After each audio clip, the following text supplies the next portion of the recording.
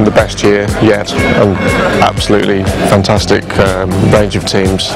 The bar has really been raised, definitely.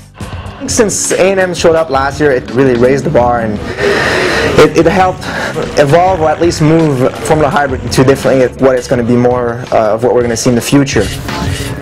The future of powertrains is a lot of what you see behind us here. We're going to see more and more of this in everyday automotive use. Working in this type of application, you get a chance to see some of the more cutting-edge technology, and you get to have somewhat of an impact on the world, and that's good. And I think that's what motivates a lot of these people here and that we see today. We are interested in environmental issues, so we like to focus our work in something that is useful for the environment. And second, adding a hybrid powertrain on your car is a big challenge for an engineer. And since we are all engineers, we like to design, we are curious about things, we just love to, go hybrid. For hybrid, it's so open and there's so many possibilities and it's new technology. So I think it's a mix of kind of, looking for a solution, but at the same time also just looking for a new challenge.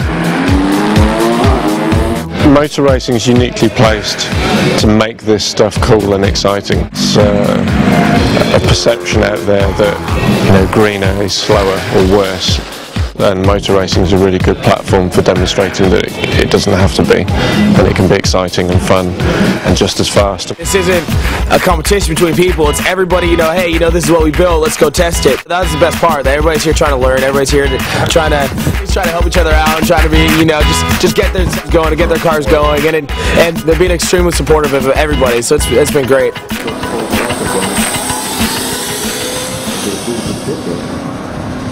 6.866.